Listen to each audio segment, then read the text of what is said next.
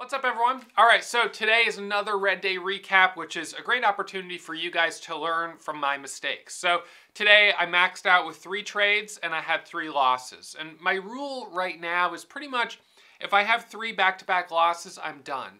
And it's a rule that prevents me from getting too frustrated. Because after 3 losses, you can just start to feel really frustrated. A 4th loss, a 5th loss, and you're starting to pull your hair out. You're like, what's going on? This is crazy. So I just say, if I have 3 losses in a row, I'm done.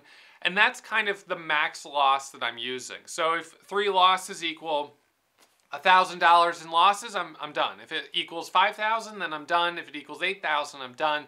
But right now, it's pretty much just 3 losses. If I do max out with a really big loss in one trade and I'm down $7,800, at that point, I'm pretty much just done for the day. It's just so hard to recover from that type of loss. And so today I finished down a little over $4,000 from those 3 losses. Now, the first trade I was up about 2 cents on, and it wasn't enough to take profit. And so I really just was never in the green. And I ended up losing about 8 cents per share, or maybe it was 10 cents per share. The second trade, I was up about $700, but it was with small size. And I thought the trade had the potential to go further. So I added and went up to full size and then ended up losing like 750 bucks. So that was not a big loss. You know, I was up a little bit, not really as much as I wanted to be. Didn't sell, ended up turning into a loss. The third trade I got into for a breakout, a first 5-minute candle to make a new high, what is typically a really nice setup. And I'll show you on the chart. I got in for the first candle to make a new high. It popped up about 15 cents, but immediately dropped. I mean, it totally did a false breakout. So it popped up 15 cents and then it dropped about 60 cents. I mean, it just totally dropped.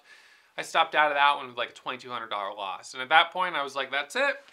That's my 3rd loss. I'm done for the day. I'm not going to try to fight it any longer. I'll just be back at it first thing tomorrow morning. So, you know, it's one of those days that is a little bit frustrating, but I made sure that I walked away before I really maxed out on my frustration level. Because I don't like to go to that level of frustration with myself or with trading or with the market. I want to take the stress level down. So 3 losses in a row, that's it. I'm out. I'll be back tomorrow. But why don't we break down all of the trades here for you guys today? Because I want you to really see the details of what I was thinking, why I took the trades, why my accuracy was poor, so you can learn from it. So you can hopefully be a little bit more profitable as a result of learning these little lessons. All right, so let's break it down in today's midday market recap.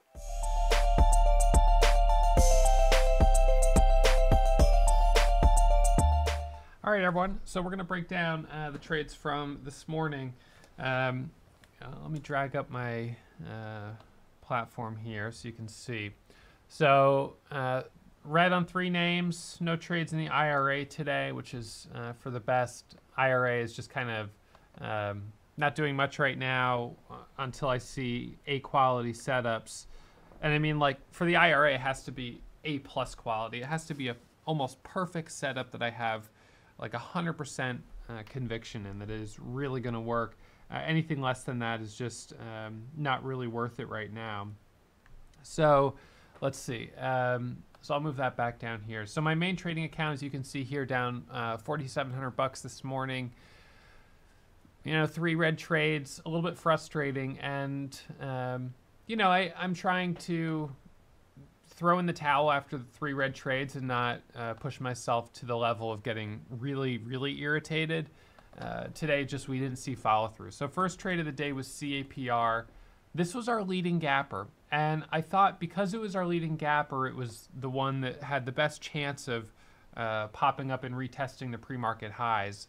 So I jumped in this with an average of 219, 15,000 shares. And my goal on this was just to try to get 10 cents profit. I wasn't thinking I would get a 15, 20, 30 cent winner. I was going to try to get in right here at 220 and sell at the pre-market high of 235. And if it opened up and squeezed up to 240, 250, I would scale out more, but I'd be taking profit around 235, 230. Unfortunately, I got in and it popped up to 225 and then it rolled over. And so I stopped out basically like a minute after I got in as it dropped down here, selling in 2 smaller orders of 7,500 shares each. So, you know, I probably should have gone smaller on the size, but I did think this had a really good chance of popping up and retesting the pre-market high since it was our leading gapper. I thought it would be the one that everyone was watching this morning. And maybe it was, but it just obviously didn't work. So that started me out with a $1,700 loss right away, which is, you know, obviously not a great way to start the morning. My next trade was CHCI. This one, I put out 20,000 shares of buy orders, but I only filled 2,900 shares. Once I realized I was having a problem getting filled, I put out this additional order. I started with 15,000 shares and went to 20,000 when I realized the first ones weren't getting filled. This got halted at 279. I got filled all at 270. I then added at 289 and 294 on the resumption from the halt. But look at what happened. We resumed from the halt. We tapped a high of 210, and then it just faded all the way back down to 258. No follow through. Again, you know, if I stick with my guns and follow the rules, I would wait for the first pullback, and in that case, I never would have even taken this trade because it didn't have a good first pullback. You know, it just ended up rolling over. I sold 2,500 shares at 209 and the rest at 274. So ended up being a total loss of $750, which isn't that bad, but still disappointing. So now I'm 2 red trades into the day, down $2,400. Third trade was on BSPM. So BSPM I saw on the scans, and I was watching for the first 5-minute candle to make a new high right here. Now, what's interesting is that on the ask, we had a 70,000 share seller at 430. So right here, we had this seller kind of holding up, you know, potential momentum above 430. But as we started to see that seller get bought up, he went 70,000, 60, 50, 40, 30, 20, 12, 11, 10, 9, 8, 7, 6, boom, boom, boom. That's when I jumped in at 430, expecting that we would break that level, which we did, and we would retest pre-market or high of day, which we did. We tapped 445, and then we instantly dropped all the way down here to 380. This was a very harsh rejection. This is what we would call a false breakout. And with my accuracy at overall 68% over the long term, this is just one of those trades that you know, is going to be a loss. There's not a lot that I can do about this in terms of predicting this type of false breakout. This could have easily held up and broken over 450, and it just didn't. It got rejected. There's not really any way to predict this. I mean, it really could have just as easily gone the other way. This is just going to be part of the time that you get in, you stop out. As soon as it started to break down, I stopped out at 420 and 409. So I minimized the loss by a lot. I didn't hold all the way through this drop. I stopped out fast. But, you know, even so, it was a $2,300 loss. And so with that, I said I'm throwing in the towel and I'm not going to, you know, keep pushing it. So reflections on today. What could I have done differently today? Well, on my very first trade on CAPR, there really wasn't much opportunity to take profit. I was never really up on the trade. I mean, it popped up to being up 5 cents for a second, but it didn't hold up. So could I have sold this a little bit sooner? Maybe. 210 and 206. I maybe could have sold it 5 cents sooner. I could have minimized the loss a little bit. I could have also taken smaller size on it, given the fact that you know, the market was red this morning and we weren't really sure that we were going to see good follow through today. There wasn't a lot on the gap scanner. This wasn't my favorite stock to trade, so maybe I should have taken smaller size on it for those reasons, and that would have minimized the loss. So that's probably the 2 things I could have done differently on this one, is smaller size and stopped out maybe a little faster. All right, next one, CHCI. Well, on this one, I got in quickly because this is a stock that I made like $30,000 on, back here in November. Or was it November? Or when was this? We had a couple of really great trades on this one. So this is a stock that I've done well on. And as I saw it popping up, I thought, okay, it makes sense to jump on it. So I wanted to get in it quickly, which is fine. The luck of the draw is that I only filled 2,900 shares. If I'd filled 15,000 shares at 170 and sold it at 209 and 205, I guess that would have been a winner. I added, and maybe I should not have added. I should have waited for the first clean pullback to add. And then I would have probably stopped out either break even or with a small profit instead of a loss. So I'd say on this one, I shouldn't have added here on the resumption of the halt, even though that's worked well in some instances. In this case, given the choppiness of the market and the fact that I was already red on the day, I should have waited to add. So that would have reduced that loss. And then BSPM, I think, still would have been a loss. I don't think there's anything that I could have done to prevent this. Stopping out maybe a little faster would have helped minimize it a little bit, but obviously 10 cents was good on that, and then it dropped fast, and so I got slippage. So I think in hindsight, what I could have done differently today is perhaps traded with smaller size, given the fact that the last 3 days have been a little bit choppy, and we didn't know if today would be clean.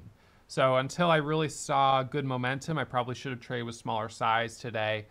And if I traded with smaller size, maybe I would have been able to cut these losses maybe in half. I probably still would have had most of the same trades and some of the similar losses, but the losses wouldn't have been as big. So today, obviously, I was trading with larger size, pretty much as big as I've been trading anytime in the last month. I mean, this is pretty much my full size to trade 10,000 to 15,000 shares. And maybe today wasn't the right day to be that aggressive. So that's probably what I would say is I should have been a little more responsive to the overall market in choosing my share size today, and that would have helped minimize the losses a little bit. Because at this point right now, I made $117,000 in January, and now in February here, I'm down about $10,000. So I'm really kind of getting myself deeper into the red on the month than I would like. And being up $10,000 on the month for me would not be a very good month, but it's certainly better than being down 10,000 on the month. So at this point, I need to make 20 grand just to be up 10,000 on the month. So, I kind of have my work cut out for me here. It doesn't take much to make 20 grand when we have really strong markets, especially with 10 and 15,000 share positions. But if the rest of February is going to be a little bit slow, I definitely will have to adjust my share size. So I would say tomorrow I'll be trading with smaller share size until I see something that really starts to take off. And that's what will probably create the next round of really strong momentum. We know that momentum goes in cycles. It goes in waves. And so what I encourage you guys is that on days when you see that I'm in the red, or that on a week where momentum is kind of faded, that you spend this time really studying up on the last momentum cycle. Because when the next one starts, you want to be able to really capitalize on it. When traders see me making $10,000, $15,000 in a day, and that's what gets them excited to join us or to start learning how to trade, that's great, except for the fact that during that hot streak, they're not going to be trading with real money. They'll be paper trading, because you don't just start and trade with real money on your first day of taking a class. You train first. So training while the market is red or choppy actually teaches you really good discipline, and it's an opportunity to build up your skills. So by the time the next momentum cycle starts, you're ready to really capitalize on it. So I would kind of think of it like that as, this is an opportunity for us to train, to be disciplined, and when things start to pick up again, we'll be in really good shape for it. So for me, bringing down the share size a little bit until things start to open up and look better is going to be important. Certainly scalping the small wins when you have them is important. Today, that would have meant taking small profit on CHCI, and BSPM. there was really no opportunity to take profit for me at 45. It flashed up there so fast. If we look at the 10-second chart, you'll see how just this tapped 45 on one candle and then came right back down. So this was the area where I started to get a little nervous, and I sold it at 20 and then at 09. So I was selling early in the drop, but you know, it was quick. You know, it didn't give us any opportunity really to sell up there. But in general, taking the smaller profits when I have them and trading with smaller size, so I can go back to just kind of grinding on $500 to $1,000 a day while the market's choppy. And then once we start to see that one stock that goes up 100% in one day, that's when it'll be time to put the pedal to the metal and get aggressive again. But right now, it's going to be time to you know, be disciplined, be patient, and you know, it's a little bit of a challenge for all of us, including for myself for sure, but it's definitely going to teach good discipline, and then when things pick up, we'll be able to be you know, that much more profitable. So my IRA is at $10,500. I was at $11,300, and then I lost $800. So this one, well, I started at $8,300, and I made money, and then I had one losing trade last week. So on this account, I'm not going to take anything probably until we're in another hot streak, because I don't, you know, I can only take 2,000 to 3,000 shares of most stocks, and I only have 3-day trades per week. So I don't want to lose my day trades on $50 and $100 winners. I'd rather save them for that one day where we see amazing opportunities, and I'll take all 3 trades in that one day. That's probably what I'll end up doing. So anyways, that's about it for me today. As you can tell, I'm not really that bummed out. You know, yeah, it's a red day, but it's not really that big of a deal. Again, keeping things in perspective, $117,000 of profit last month. These are just, you know, a couple of pullback days before the next leg up. So make sure you guys are studying, getting yourselves prepped and ready, because when the momentum is back, you're going to want to make sure you can jump in and really capitalize on these opportunities. All right, so that's it for me today. I'll see all of you back here first thing tomorrow morning for pre-market analysis around 9:15. All right, I'll see you guys in the morning. If you're still watching, you must have really enjoyed that video. So why not subscribe and get email alerts anytime I upload new content? Remember, when you subscribe, you become a member of the Warrior Trading family.